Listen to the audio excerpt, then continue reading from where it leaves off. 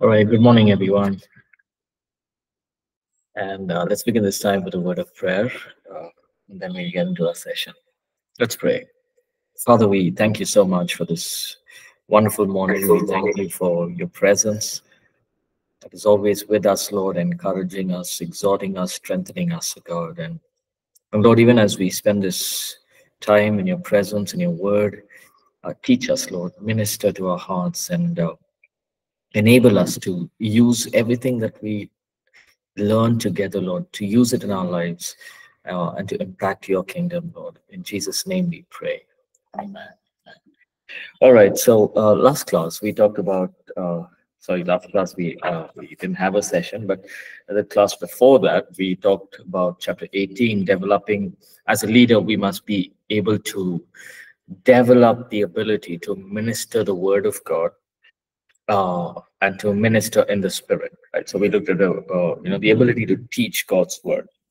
It's not it's important, very important to know the word of God, but it's also very important to be able to teach it, to minister it to different people, different audiences. Uh, so as a leader, if you are ministering in a city, we must know how to minister to them, urban crowd. And then if you go into a village or a town setting, we must know how to minister to their in terms of their culture and their understanding, right? And also we talked about baptism in the Holy Spirit, ministering healing, ministering deliverance, right? And counseling. Now, when it comes to ministering healing, ministering deliverance to people, very important is we must be convinced. I cannot give what I do not have, right? I cannot get people to believe something when I myself don't believe it. So, as leaders, you must be completely convinced that the cross of Jesus Christ has paid the price. Colossians 2:15. He destroyed, he disarmed every principality, every authority, every power of darkness, and he made a public spectacle of the enemy, triumphing over them on the cross. So you know that what you're praying, you're ministering for healing, deliverance. You know that it is already done, and you're ministering to people out of the finished work of the cross. So it's very important to see whether we see the healing, whether we see the deliverance. That is secondary. Of course, we expect it. We know that God says, Jesus Himself says, when you ask, believe that you already received. But as believers, it's very important to be very strong in these areas, because eventually people will come and say, hey, pastor, or come up to you and say, I prayed for so many years, I haven't received my healing yet. It's very important how you minister to them, right? Because what you say is important. It can really speak into that person's life, because as a leader they'll take it, right? So whether it's words of life, whether it's words of death, we got to make sure that you know we always focus on words of life, right?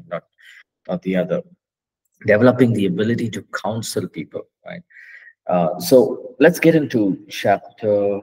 We also did chapter 19. We talked about the developing functional skills, the skills that we need to grow in to be good leaders.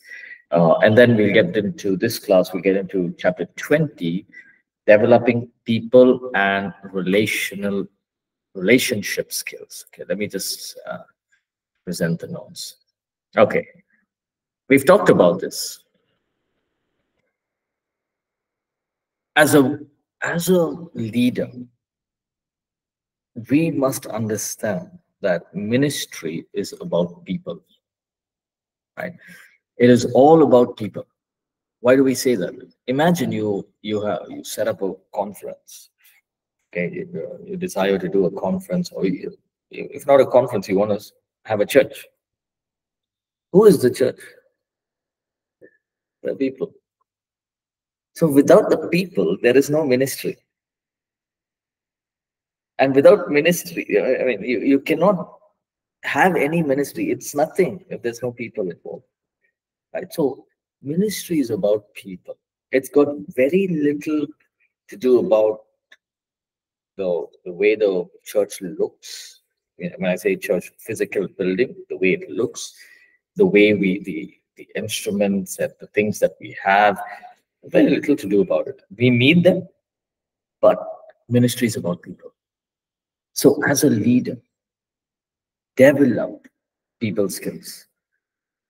Now, I've shared this before, right? You may not be a person, you may be an introvert, person who's very quiet. I prefer just being in the room alone. That's my comfort zone. That's wonderful, right? But if you want to be a minister of God, if God is calling you into leadership, it's all about people. Do you think it's easy for Moses? Remember Moses, he was, he's stuttering. He can't speak properly. He's 80 years old now. He knew in his heart God called him to be the deliverer. He knew it. He knew it all the while. But do you think it was easy for him to go and stand in front of Pharaoh? For 40 years, he was looking after sheep in the mountains. Probably nobody to talk to. Just making sure that, sheep are fed well and taking care of sheep. So it's a quiet life. It was not like, okay, he had some friends with him at all times. No, he would just been alone. But there was a shift in his life when God just told him, now, this is what I called you for, Moses. So now go and tell Pharaoh. He had to deal with the Pharaoh, the Egyptians. He had to deal with the Israelites as well. He had to. It was all about people. Look at the book of Acts, the Apostle Paul. Maybe, 14 years of silence. Nobody knows what he did. But all of a sudden, maybe he did ministry in Tarsus. We don't have an account of that. But he realized that if it's ministry, it's about people. So I have to go. I have to meet people. I have to minister to people and touch people's lives. And so as leaders, develop that people skills. If I don't have it, develop it, right? Let's look at a few more points here. Developing a liking for people. Right? Look at this word developing. Right? It's interesting. Right? Sometimes we don't like people around. Right? We don't like too many people around. But we need, as leaders, we must understand that people are different walks of life. They are at different levels in their spiritual life. They're going through different seasons. Everyone have their set of problems and difficulties and mountains that they have to climb. So develop a liking for people. There's no other option. We have to as leaders. Getting rid of the fear of meeting people. Right? As I said, Moses he probably had the fear. He said, what am I that I can go to Pharaoh and talk to them? I can't do this. I'm better off here. But we have to get rid of that fear. Right? Sometimes it's our own personal understanding. Okay, maybe I'm not good enough. Maybe I'm too young. Maybe I'm too naive. Maybe I'm not knowledgeable enough. Maybe I don't have the appropriate skills. Or maybe I won't know what to speak. What if I don't understand them? What if these people are, much higher intellectually than me? So many things. So many things. One of the biggest, fear that I personally had was, when I was 23, 24, we would go on ministry and or we would preach and teach and they would come and say, can you pray for me? And I always felt in my heart, I'm too young to do this. So there were times when we would go for these pastors' meetings, and these pastors are probably 30 years in ministry. I'm just 22, 23, and I don't know. I know that they know more than me. I know that they are much more skilled and they have a greater walk with God than me. And that thing was always there. How can I minister to them? They're so much bigger and so much more experienced. But I had to come to a place, and it took a couple of years. I had to come to this place and say, hey, remember Jeremiah? Don't say that you're too young. When I've put the words in your mouth, you go and speak it. So I had to, position myself and say, okay, God, it's an honor to be doing what I'm doing. And so help me to do it, remove every fear. Right? And so whatever it may be, for some of us, if we don't have a fear of meeting people, that's wonderful. But if we do, just position yourself. Say, okay, God, this is what I'm going to do. Take God's word. Use the covenant promises of God upon your life and get rid of that fear. Right? Then proactively meet with newcomers. There'll be newcomers. You got to go and meet with them. Right? Whether it is cell group, whether it is church, whether it's your ministry, meet with newcomers. Right? And what happens is you develop this ability to build relationships, right? So for example, if there's somebody at church, they are new to church. Now, I'm sure, right, if your church is about 100 people, they may feel lost. They're new, right? And they may feel lost, and so it's very important to yes, we have first-time visitors teams and all of that, but even as a leader, try to make the step of going and meeting with them personally, proactively meet with newcomers. If you want friends, make them. Proverbs 18:24, a man that has friends must show himself friendly. Show yourself friendly, right? And then you make friends, right? Be sensitive to people, their background, culture, and their upbringing. Proverbs 16:21 says, the wise in heart shall be called prudent. The sweetness of lips increases learning. So be sensitive to people. Even as a leader, you're ministering to people, be sensitive to them. You may have people coming from towns, from villages, people from other faiths who are coming. They just become a believer. And imagine, as a leader, you're just grinding on their faith and saying, this is wrong, this is wrong, this is wrong. Something that we at APC always focus is not to talk about other religions. We're not going to gain anything. We're not going to gain anything by doing that. That's why Jesus said, they shall know the truth, and the truth will set them free. So our focus as leaders must be the truth, so that the truth will wipe away the faults. Then we don't have to do anything. All we have to do is speak the truth. We don't have to talk about another, another religion or people's culture. We don't have to stand and tell them why you're doing this and it's wrong, or their background is wrong, and all of these things. That's not required as leaders. Our responsibility, God has given us, is to be sensitive to people and to speak the truth. Speak the truth in love. And all the other things will go away. You don't have to do anything. Right? They themselves, the Holy Spirit will minister, they will understand, and they will get things out of their life. Right? You don't have to force them, but be sensitive. Right? Be kind, courteous, and wise, but without compromising. Look at this. This is important. Be kind, be courteous, be wise, but be all of that without compromising. It's very easy to be kind and courteous and become compromising.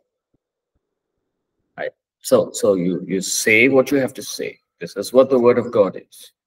Right? Now, somebody may come and say, hey, there's nothing wrong in the LGBTQ community. Right? Now, what is our response? So initially, we may feel like it's giving them a piece of our mind. Yeah, this is what thus says the Lord. And we got a couple of verses down there and we speak it into being. That's not really necessary. What we have to do is be kind, be courteous, be wise, but don't be compromised. So all you can say is, okay, I know that you feel that way. You're feeling that way. Why do you feel that way? Right? Do you think it's a natural thing? Right? Don't you feel that when God, when God created, He created man and woman. Just be wise in the way that you speak, and no matter how offensive. See, listen, very important. The gospel is offensive. We cannot help it. We learned about that in lifestyle evangelism. Uh, the moment you speak the gospel, it is offensive. Okay? It's not something that people will accept at first time. Right? Meaning, especially when you're speaking to people. Yes, God's word is powerful. It can just speak into a person's heart, change their lives completely. Yes, but also remember, it's offensive. But it's the power of God to salvation. So you got two options. One is they'll say, hey, this is not making sense. Or they're going to take that word, and that word of God will be so powerful that it'll touch and change their lives completely. So our responsibility is to stand by the word without compromising. Right?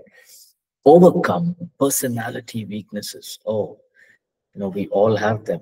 We all have personality weaknesses. And this is the best part of a leader, right? We understand that we're all a work in progress.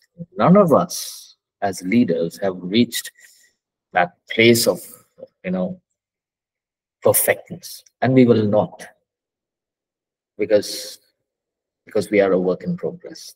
We will only reach the place of perfection when this flesh takes on incorruptibility. Uh, when our flesh is gone, and the corruptible becomes incorruptible. That's when we are perfect.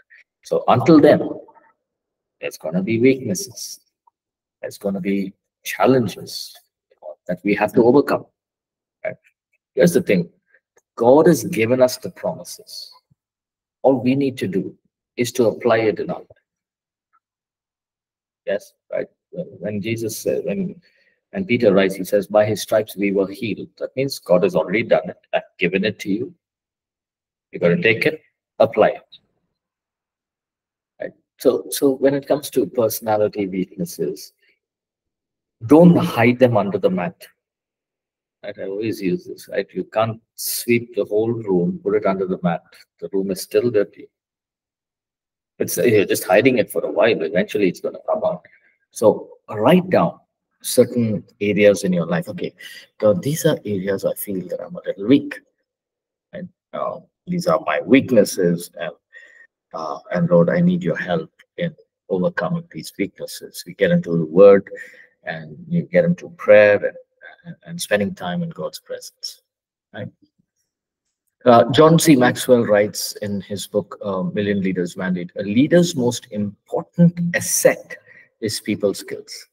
Let me tell you something. If you're able to connect with a person, it is a number one asset that you can have. Imagine you have somebody as a leader, they come up and talk to you, you don't know what to say. Of course, we believe in the Holy Spirit. We understand that Jesus is working in our lives, the Holy Spirit is working in our lives, but we must have people skills. Look at the scriptures. Look at all through the scriptures. From the Old Testament, all up to now, right up to the New Testament.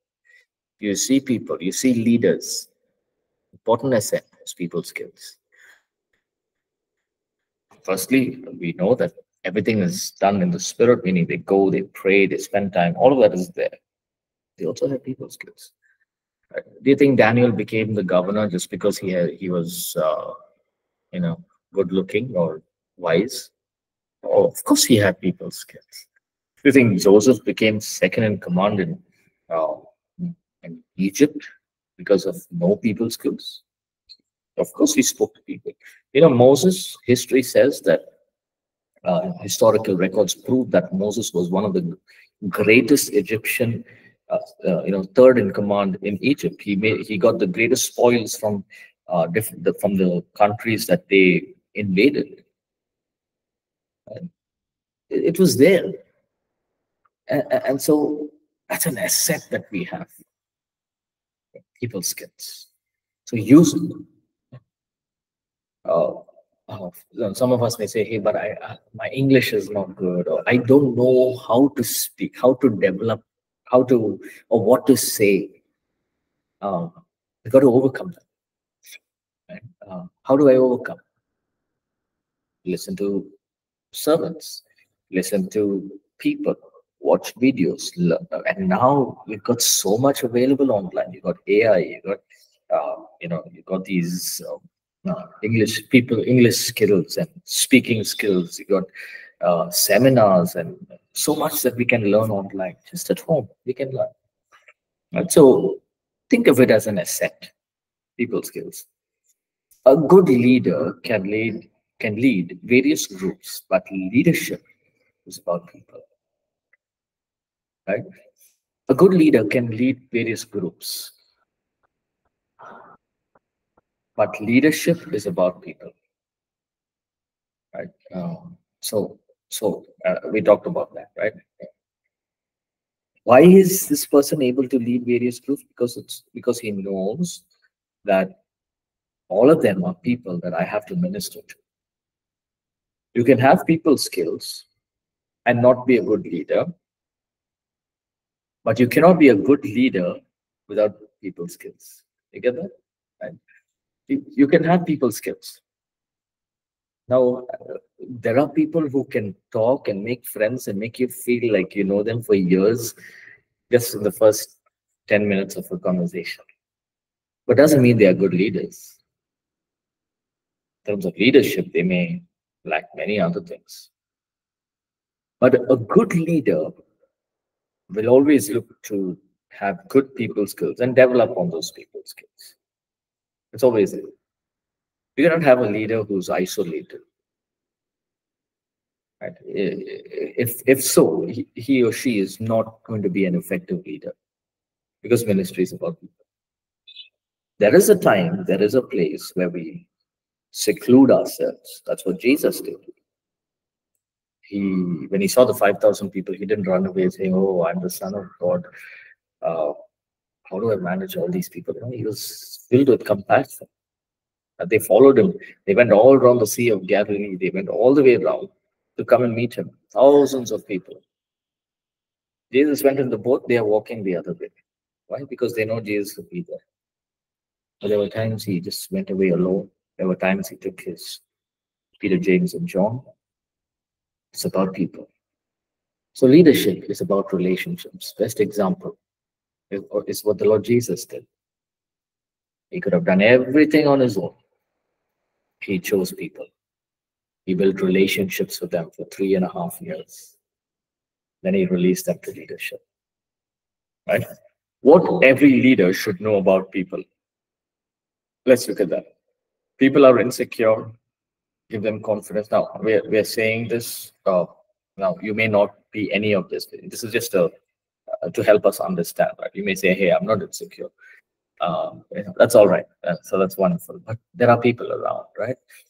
People are insecure. Give them confidence. And so people may not know. They're just new to the faith. They don't understand. They may come to a life group or a cell group and say, "Hey, I don't really know much." And then there's this whole group of people who are talking about atonement and righteousness and justification. And this person is wondering, what are these words? As a leader, give people confidence. That's number one. Give them confidence. Let them know that, hey, you can grow into leadership. It doesn't take much. It just takes a little bit of faith, and it takes a little bit of hard work. You combine them together, faith with works, and then you'll see God working in them. Give them confidence, right? People like to feel special, so honor them, right? Very important, right? As a leader, honor people. If somebody has done well, right? Honor them. Give them a word of encouragement. Recently we went for our youth missions to Hyderabad, another city in India. And all our young people were there. And some of them were the early 20s, like 22, 24. And the way everyone were given, like most of them were given an opportunity to preach on stage. And I was so amazed by these young people. They were so confident, so well prepared, and the way they ministered the word was just wonderful. Right? At such a young age, so much of confidence and well prepared, very well prepared. There was no, uh, there was no, there was a continuous flow of what they were speaking, very well prepared. And I remember talking to a few of them. I said, I just encouraged them. I said, this is so good to see. And many of them are part of our church. I mean, they're part of the church that at APC East. And I said, I didn't know this. But to see them, it's such a wonderful thing to see them. And just picture this: they're only in their 22, 23. Picture them 10 years down the line, just being so confident and so honor people, honor them. So I'm just giving this example of youth, but they could be people who are middle-aged, people who are even in their, advanced, they may be 60 and above, senior citizens, all of them. They like to feel special. If you got an elderly senior citizen couple always coming to life group, honor them for that, because they have 100 other choices and they can just stay at home and rest because they age, but they come. So make them feel special. Right? Honor them for what they do. People look for a better tomorrow, so give them hope. The hope in the Bible is a different hope in the world. And the world has a hope of wishful thinking. I hope I get this and this and this and this and this. But hope in the Bible is different. Right? Hope that does not disappoint. I forget the verse, but we talked about it a little bit last Sunday. We talked about perseverance builds character, character and hope does not disappoint. So when we talk about hope in the Bible, it is a different hope. It's not a hope that ends. We have a hope, right? So you give them hope, give them faith. Right? I love this verse, Hebrews 11. Now faith is the substance of things hoped for, right?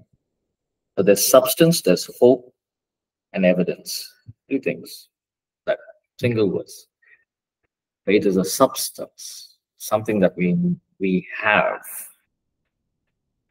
A hope is something that we look into the future. And evidence is a result of what we have looking into the future. People look for a better hope. Give them hope. Right? Don't be always discouraging. And I remember sometimes I met a few of them that they would ask me, why is God so upset all through the Old Testament? He's saying, you do this, he's saying, I will take you into captivity. But what is the theme of the Old Testament? And all of these,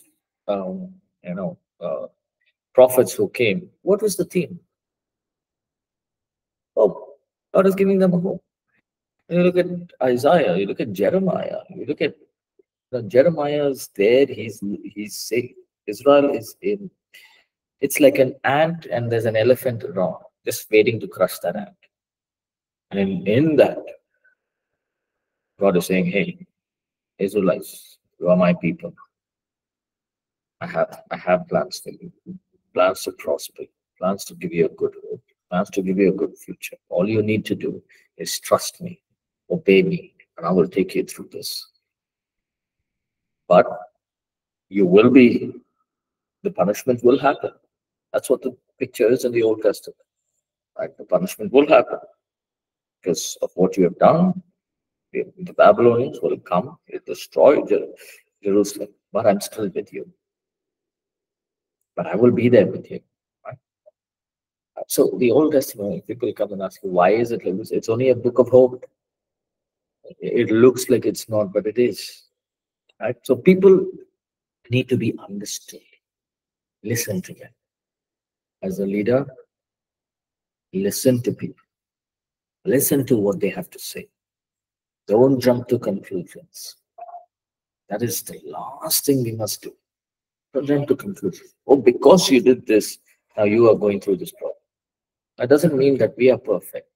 Yes, the person knows. The reason he or she is coming to talk to you is because they're probably going through a problem and they want to be understood. They want to be They want to just let out everything. So listen to them without being judgmental. People lack direction. Navigate for them.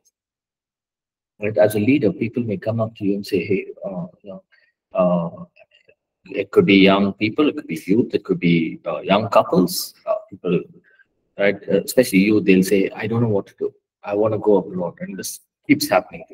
As a pastor, they come and ask us, what do you think about going to another country? Or what do you think about this person as for marriage?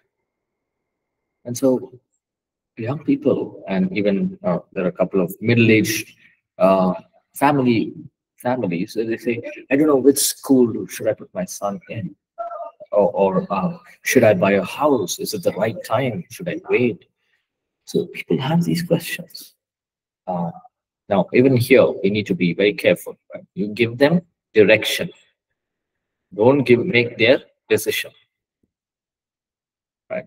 You give them direction. Okay, this is something that you can try. Why? Because this is what God's word says. Navigate for that. People are needy, so speak to their needs first.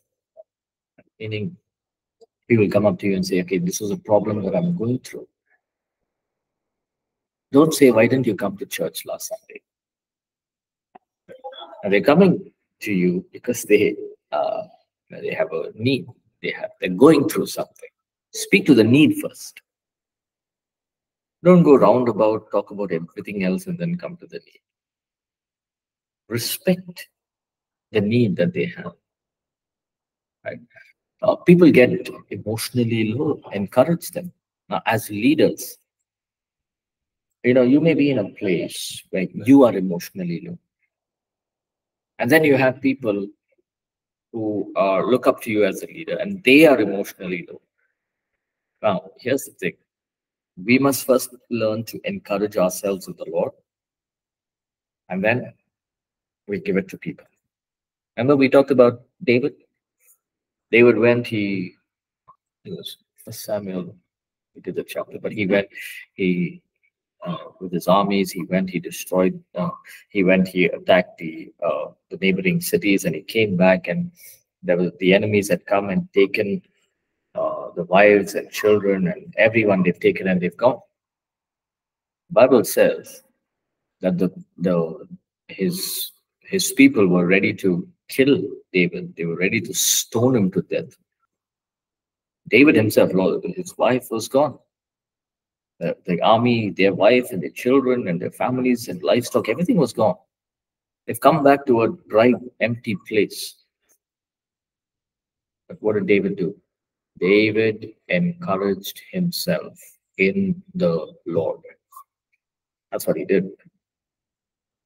Was it a difficult situation? Yes. They were going to kill him. They were going to stone him to death. But he's encouraged himself in the Lord and said, okay, don't worry. Here's what we'll do. He went, he prayed, and God told him, you go, you overtake them, and you will get back everything that has been taken from you. And it happened.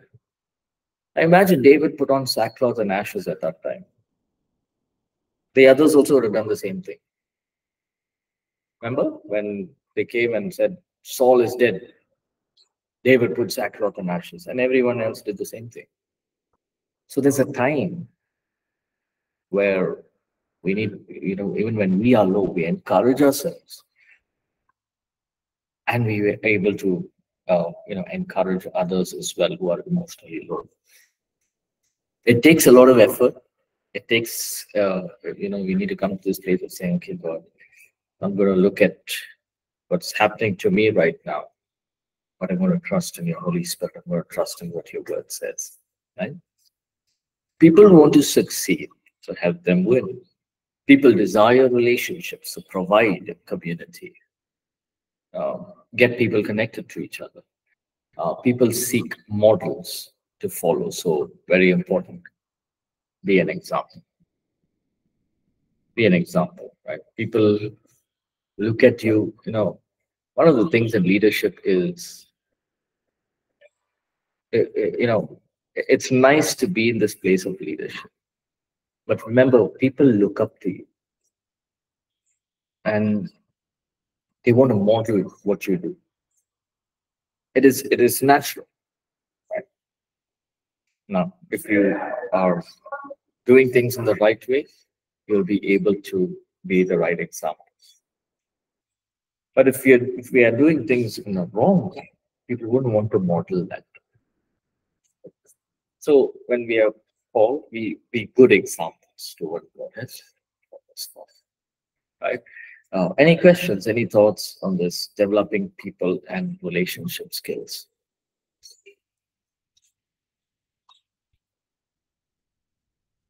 Okay.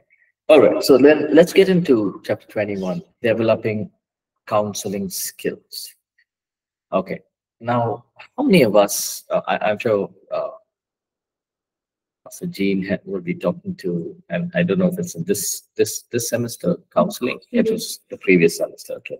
So we had, you had counseling, and I'm sure you learned a lot about counseling, what counseling is all about. And now this is an area that, again, just like anything else, we keep growing in. Right? It's not like we've achieved it. Just because we get a certificate saying that we finished the course doesn't mean we know everything, right? We develop our counseling skills, right? And why is this important? Because, again, as I always mention, as a leader, people will come up to you and ask you what I must do. It's natural. You can't tell the person, don't ask me. And we have to. They will come, they'll ask, right? So let's look at a few practical insights on developing counseling skills. Number one, develop the art of listening. Listen. Don't jump into conclusions. And I think number one rule in counseling is to listen. They are coming to you for counseling. So they must speak more than us. And sometimes that doesn't happen. Because we've got a set of Bible verses ready. And for each problem, there are different Bible verses. And we're ready to give those Bible verses out. Or sometimes people have gone through a certain situation, and we give examples what happened to them. No, we must not do that. We must develop the art of listening. So when people come, learn to listen to them. Let them share their heart out. Right? Especially, if they're going through a very difficult situation. Develop the art. As leaders, it's very easy for us to talk. We are tuned that way, right? Yeah, people skills, right? So we are tuned to talk, and that's our forte. But this skill is also equally important. The art of listening. Right now, there's a difference between hearing and listening. Hearing is you can hear a lot of things. It's going into your ear, and then it's going somewhere else. That's hearing. But listening is to hear intently and to process it in our mind and in our spirit. That's what listening is. So when a person is sharing his challenges or problems that he's going through, develop the art of listening. So you say, okay, this is what he's going through. It's been 2 years, he's going through this, he's grieving about something that's happened in his life. So God, what should I say? How can I understand him the right way? Right? And that way you're able to give the right counsel. Ask the right questions. Very important. Ask the right questions. So, for example, a husband and wife will come up to you and say, you know what, he forgot my birthday. And the wife is very upset. How can he forget my birthday out of all the days? Now they're upset. They haven't been talking to each other for 5 days. Now, this is just an example. And so they come for counseling. They come to you as a leader. You're the cell group leader. I'm not talking to him. Why? Because he forgot my birthday. Now, this is just a scenario I'm giving, right? So, as a leader, what is the first thing you must do? Don't say, how can you forget your wife's birthday? It's going to get worse, right? So, you got to ask the right questions. What happened? Is it something that happens every year? Number one question. No, it doesn't happen every year, but this year it happened. Okay, so then there's a reason it happened this year. Right? And so you're asking, like, so can we ask him, what is the reason? Maybe he was crowded with work. Maybe he didn't know what day it was. He was just so, it was just a regular day which he forgot. It happens. And so asking the right question. Okay, this is just a hypothetical situation, right? And then you build confidence and hope in the person. That is the ultimate goal, right? When they come, build confidence. The word of God is to build confidence, to build hope, to encourage. Prophecy is to exhort, to build them up. Okay? Give room and time for the person to open up. Right? So in that 45-minute session, you may speak for 2 minutes. That's okay. It may be, the first or the second session. In the first two sessions, say for example, you schedule the session 45 minutes. They may speak. All you have said is, "Hi, come and be seated." That's it. After that, they have continuously 43 minutes. They have spoken. That's okay. That's the point. You need to let out everything, and then there'll come a time when you will speak into their lives, right? Because everything that's inside has been taken out. And now that emptiness can be filled with the word of God, with the godly counsel that you're going to give them. Right? Very, very important point is to speak the word of God. Okay. Now, one thing that we do at APC is always minister through the word of God. Visions, dreams, prophecy, word of knowledge, all of that is good. That's good. We believe in that. We like to flow in all of that. But speak the word of God, because the word of God, sometimes we'll say, "Hey, this is what I sense," and so you go and do this. Now, it will be backed up with God's word. Right? Isaiah 54:5. The Lord God had given me the tongue of the learned, that I should know how to speak a word in season to him that is weary. He wakeneth morning by morning. He wakeneth mine ear to hear as the learned. The Lord God had opened mine ear, and I was not rebellious, neither turned away back. Right? So, in situations like this, they may say, "What must I do? What must I do?" You speak the word of God. So, for example, if a mother comes up to you, or parents come up to you and say, "This is what my son is doing. He's disobedient. He's doing whatever he wants to do, and what should I do?" Right? You give your suggestion, you give your counsel, and try to back that up with the word of God.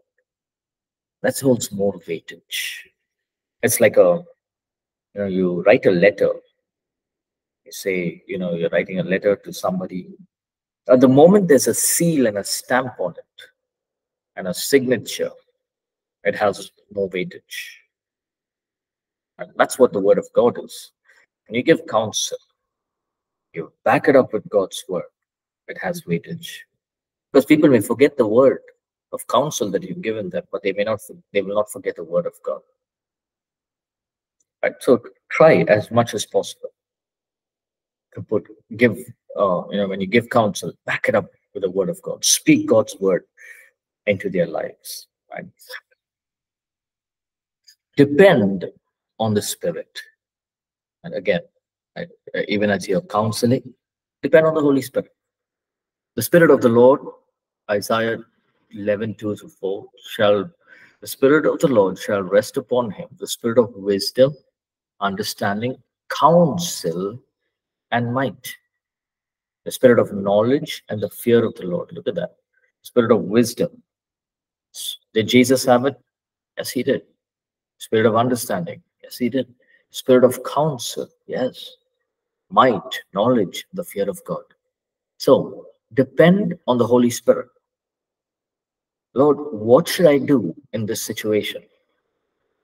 What the Holy Spirit, one thing that we can pray is, Holy Spirit, give me the right words and the right counsel to share with this person.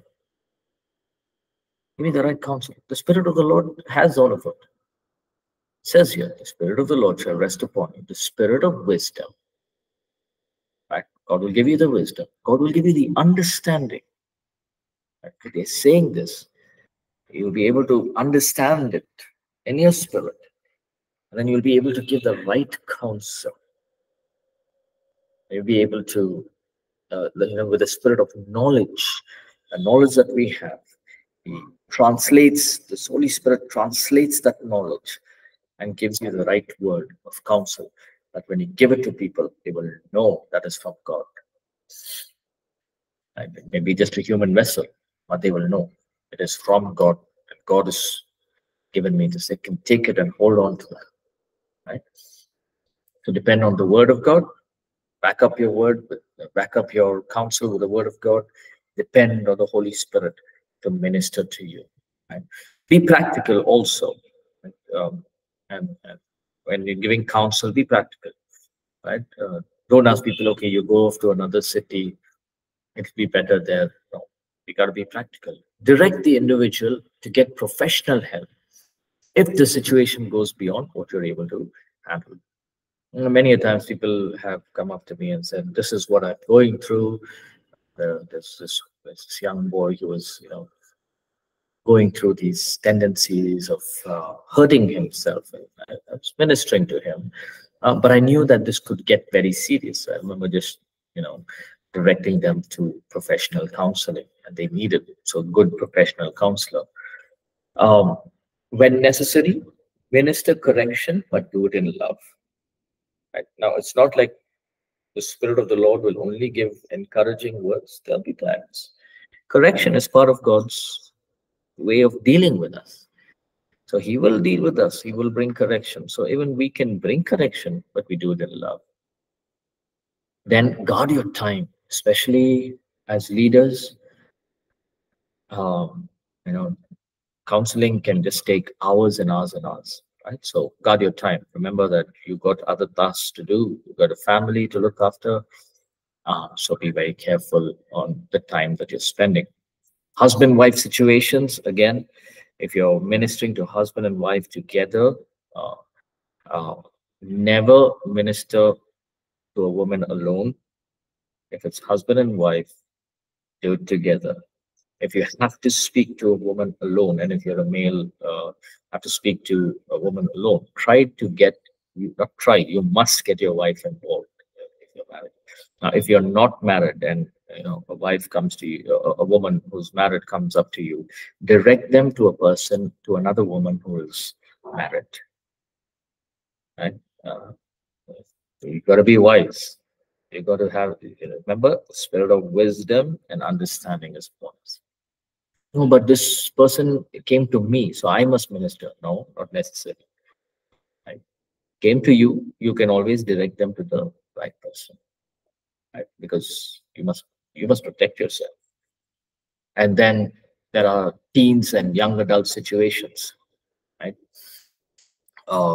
Again, you got to be careful as leaders to draw the line, to know where to draw the line, get people involved, especially if it's teens and young adults.